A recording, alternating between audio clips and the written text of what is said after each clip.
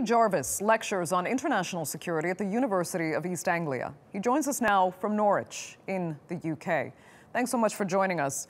Khalid Massoud was born Adrian Russell Ajao, and again, we're hearing he was known to police beforehand. Are you of the mind that intelligence services did all they could in the lead up to this attack?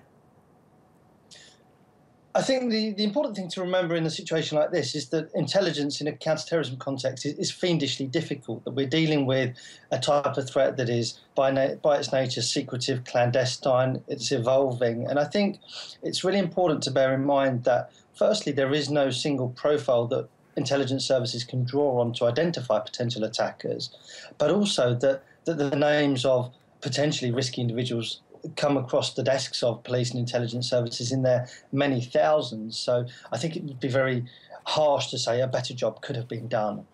Okay, Lee, let me ask you this, and this has been discussed many times before. These attackers are not mentally well people. They most often have criminal records, and they commit these attacks often because they can go down in a blaze of glory fighting for a perverse cause. Does naming them ultimately give them that glory and actually help terrorist groups like Daesh? I mean, I think certainly one of the things that marks terrorism out from other kinds of violence is this symbolic, theatrical nature, that there's this desire for publicity in theatre often. But I also think we need to be really careful in terms of explaining these violences by psychology or mental illness or even by faith and religion. The causes of events like this are so much more complex and are often deeply political as much as they are personal or religious. And so I think we need to be wary about using the language of radicalisation and so forth.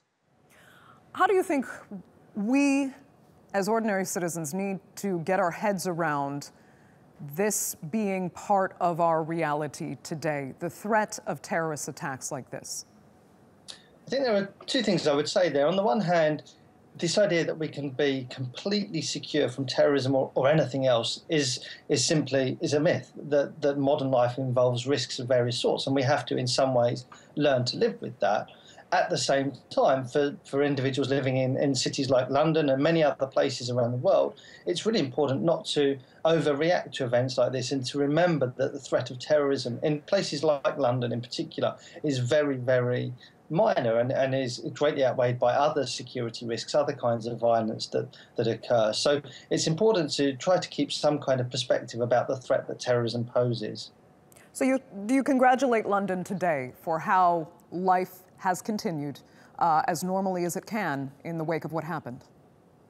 I think so. I think if this was, say, an act of terrorism and the purpose of that is to spread fear and so forth, one of the best ways of resisting that and of countering that is to refuse to succumb to that politics of fear and to refuse to succumb to the divisive type of language that follows these events, to avoid the more populist kind of right-wing rhetoric that has followed. So absolutely, I think standing together and refusing to bow down is really important.